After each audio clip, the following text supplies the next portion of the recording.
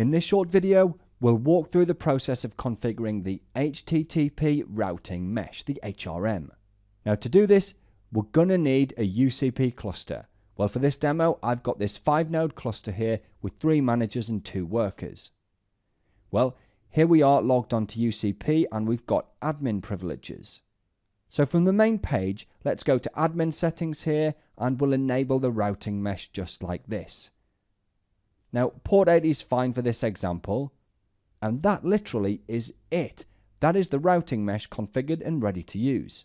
But enabling it like we did creates a couple of constructs that we can check for just to be doubly sure. So if we go to resources and networks here, and this here UCP HRM network, this is an artifact of the setup we just did. And if we check services as well and system services, this UCP HRM service is also created as part of that setup. So both are present, so we're good to go. So I think the next thing to do is create a couple of services and configure them to use HRM. We'll create one called red and another called white. So we'll go with red first. We'll use this image here. I think let's have 10 replicas and we'll add this here as an argument. Let's see what else. Nothing here. Okay, right. We'll publish it on port 8080. That's just the port that the image is configured to listen on. And we'll make the public side here 5000. Now, the public side doesn't really matter anymore. This is an artifact of just the way the UI works. It will actually be available publicly on port 80. All right, well, let's attach it to the UCP HRM network. And on the last page here, we give it this label. Now, this label is important. It's what makes the HRM magic happen. And we'll see it in a second. But last but not least, we'll pass it this environment variable. Now, this is just cosmetic. It's going to give us a visual cue that we've hit the right service. We'll see it in a minute. Now, that's going to take a minute or two to pull down the image, so let's go ahead and create the white service. Now, this is pretty much the same as red, so we're using the same image and arguments and such, but we're calling this one white, and we're only going to have 5 replicas. Then if we come here, very similar, yeah, but we're associating it with white.example.com instead of red, and we're passing it white as the environment variable. Okay. That should be our 2 services up and running.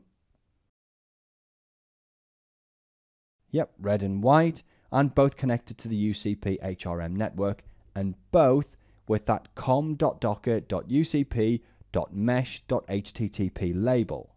Remember, we associated red with requests to red.example.com and white.example.com. Now, obviously, in the lab here, I've got name resolution and load balancing set up so that those DNS names resolve to my UCP cluster. Well, let's test it in a web browser. I think let's hit red first. Okay, right. We know we're hitting red because of this here. That's the environment variable we passed in. And see how we're cranking up to 10 replicas? Well, that's how we configured red. So let's switch over to white. In fact, when we do that, this bit here should change and we should only see 5 replicas. Let's give it a try. All right, we've got white and only 5 replicas. So that's the HTTP routing mesh. 2 services, both on the same UCP cluster or swarm, both accessible over port 80 thanks to UCP HRM, but both responding to different URLs. Essentially, okay, requests arrive to the swarm on port 80 and they hit the UCP HRM system service. Remember, we configured that to listen on port 80. Well, the service inspects the HTTP headers of the request, and then thanks to that com.docker.ucp.mesh.http label, it uses that to route requests to red.example.com to the red service and requests to white.example.com to the white service. How good is that? For more information, come and visit us at www.docker.com.